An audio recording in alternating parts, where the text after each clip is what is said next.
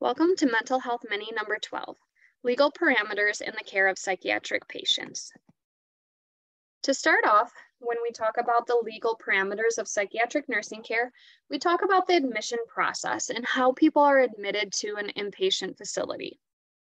One way that they can be admitted is through voluntary, and this means that the patient is choosing to be admitted to an inpatient facility on their own.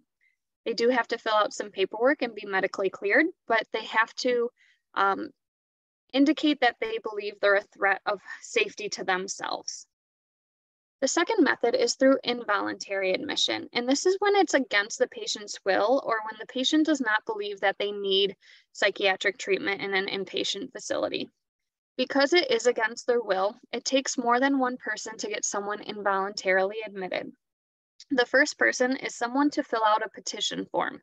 This petition form can be filled out by a family member, friends, a provider, social worker, really anyone that believes that that patient may need psychiatric treatment in an inpatient facility. The petition form has to show that they're either a danger to themselves, a danger to others, or that the severity of their mental illness is so strong that it's going to impact their ability to effectively comply with treatment and effectively care for themselves and prevent any decline in their symptoms. Once they've been petitioned, they're brought to the hospital where they're medically cleared and where they see a psychiatrist. This psychiatrist will evaluate them and determine if they are true to the petition. So they're going to look at the petition and say, oh, this person is a threat to themselves. After evaluating with them, I agree with it. And then they fill out what's called a clinical certificate. After the first clinical certificate is filled out, the patient is brought up to the inpatient unit, where within 24 hours, they have to be seen by a second psychiatrist, who does have to be a different psychiatrist, who also evaluates them. If they agree with the petition and the first clinical certificate, then they'll fill out a second clinical certificate. That second clinical certificate is what makes the patient fully admitted through involuntary status. There are different laws throughout the United States based on the state of how long we can hold someone in a facility involuntarily. Because of this, a patient may be set up with a probate court, which we're going to talk about in a slide or two.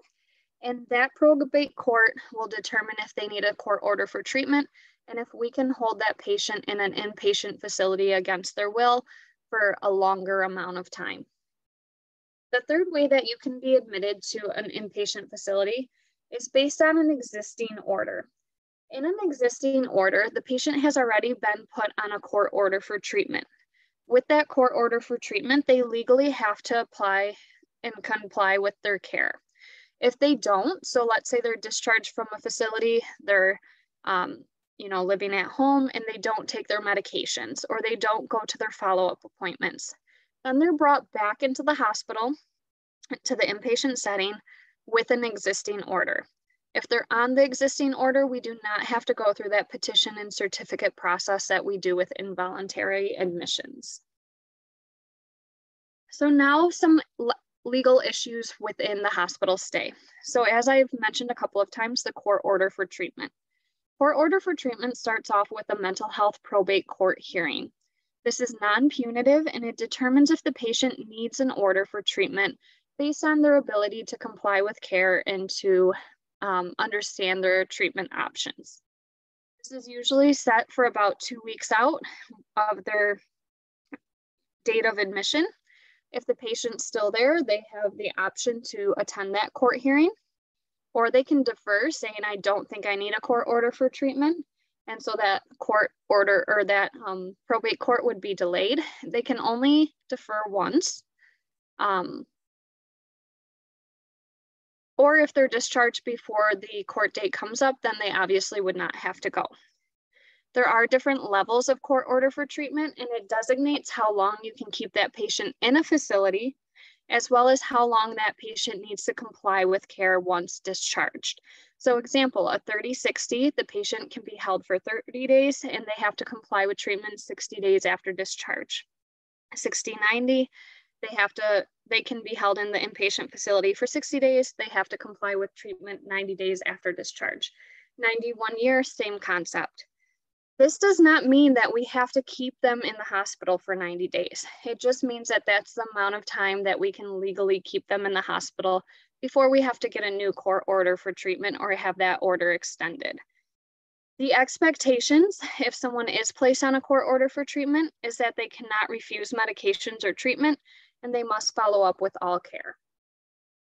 The other legal thing that we can talk about is a 3-day letter. These are only for voluntary patients. I know the slide says involuntary, but it's for voluntary patients who no longer feel the need for treatment. What they do is they talk to their psychiatrist and say, I don't feel that I need treatment anymore. I feel better, or the issues that I was having when I came in are no longer there. And so the psychiatrist has 3 business days to evaluate that patient.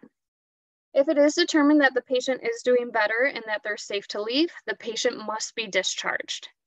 If it's determined that discharge would pose a threat to that patient or others, the patient will be petitioned, inserted, and readmitted under an involuntary status.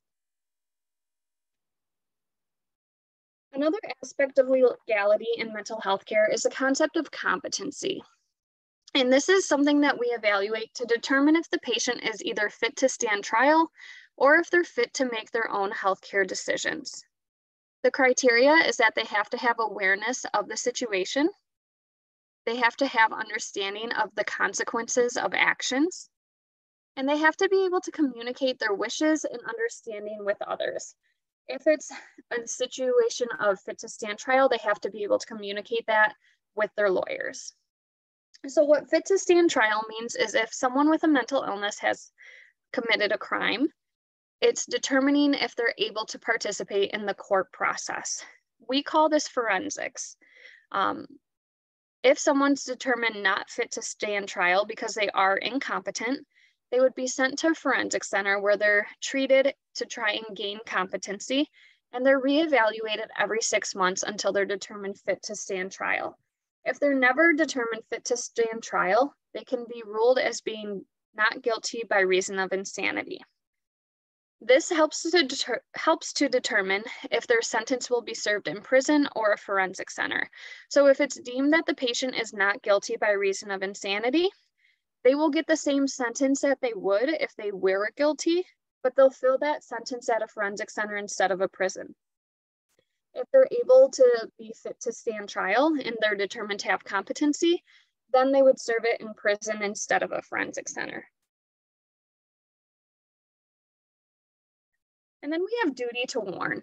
So duty to warn is a legal obligation to breach confidentiality when a patient poses a threat to others. When a patient does pose a threat to others, we can only break that confidentiality to communicate that with those who need to know. And this would be the authorities and the individual at risk. Another legal concept in mental health nursing is the concept of a guardianship. A guardian is a person responsible for the healthcare decisions of a patient diagnosed with a mental illness. They do sign off consent on all treatment, and occasionally they may also be considered the patient's payee, which means that they are in control of that patient's finances. A guardian does have to be court appointed, and it can either be a family member or it can be a lawyer. The patient must be determined incompetent in order to have a guardian.